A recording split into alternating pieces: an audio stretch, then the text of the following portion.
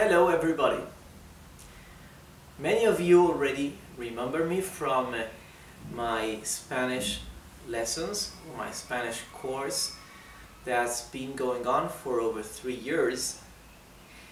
And at the beginning of my course I started using a camera that was not the most appropriate one, so many of my students have been asking me to remake my many first lessons using a better camera, better lighting, so we have a little better light, and so that the first lessons can be easier to read and to follow.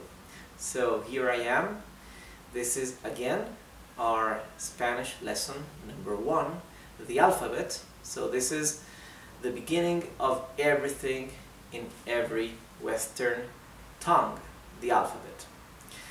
Those of you who are new here, maybe you still don't know that in my website you will find the index or the list of lessons where you can have the links ordered by number of all our lessons. Okay, we have hundreds of lessons, and you will also find the free quizzes and tests that complement our Spanish lessons. Okay, so if you'll be following my course, you will want to do the tests and the quizzes because it will be super helpful to practice and to be able to continue learning with a stronger base.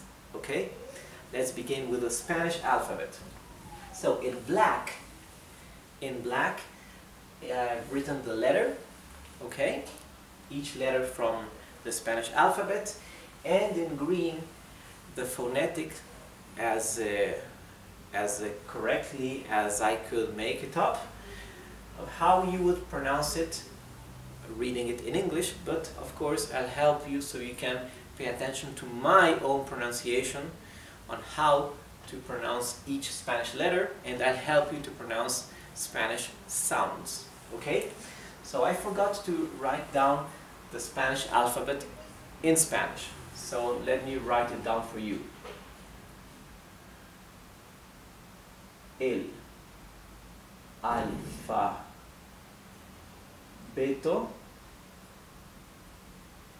español.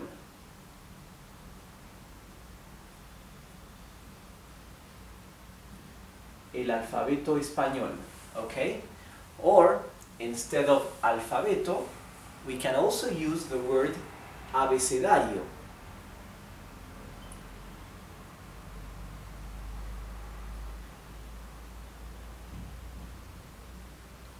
Both words are as correct. El abecedario español or el alfabeto español. Okay? Good. A, B, C, D, E, F, G, H, I. First I'll read it fast. Later I'll focus a bit more on each letter so I can help you to pronounce it correctly. And I'll give you some hints on Spanish phonetics, okay? A, B, C, D, E, F, G, H, I, J, K, L, L, M, N, Ñ, O, P, Q, R, S, T, U, V or V, W, X, Y, Z. Okay, before reading it one more time, I want to give you some hints on how to pronounce correctly some of the Spanish sounds. So, in Spanish from Spain, so I mean in most parts of Spain in Europe,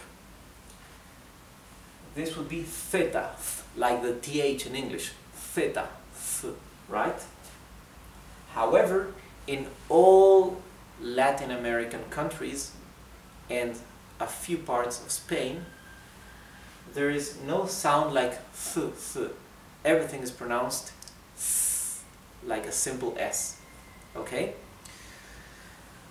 So, since I'm Uruguayan from South America, and I know how everybody else pronounces in Latin America, I can tell you that theta is pronounced zeta, okay, in the continent. In Spain it would be theta. Good. Letter V, it's called uve. Uve. Why? To distinguish it from B. Okay? English is more precise than Spanish in the correct pronunciation of consonants. It has always been. Spanish, unfortunately, tends to laziness in pronunciation of consonants. What does that mean? Originally, in Spanish, B and V were distinguishable, right? B, V, same as in English. However, that through laziness, people would pronounce B, B, B, B, everything the same. So, the letter V began to be called as uve, so as not to mistake it for B, okay? And unfortunately, for many years already, officially the sound of V and B are the same. What does that mean?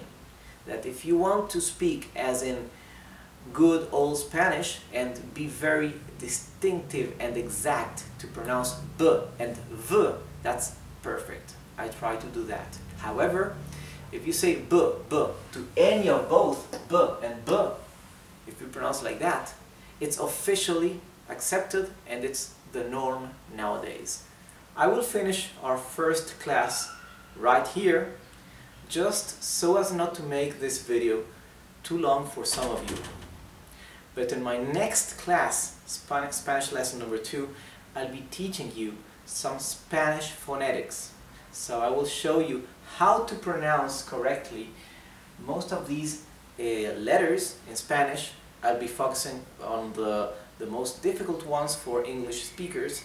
I'll show you some examples how they are pronounced in one way in such examples, and some other examples on how the same letter would be pronounced in a different way. Okay, I'll speak especially of the Spanish R, okay, the letter ñ, letter Z, okay, and some Spanish letters that can have more than one pronunciation. So this is gonna be an important base to keep on moving on along our Spanish course. So please stay with me into lesson number 2.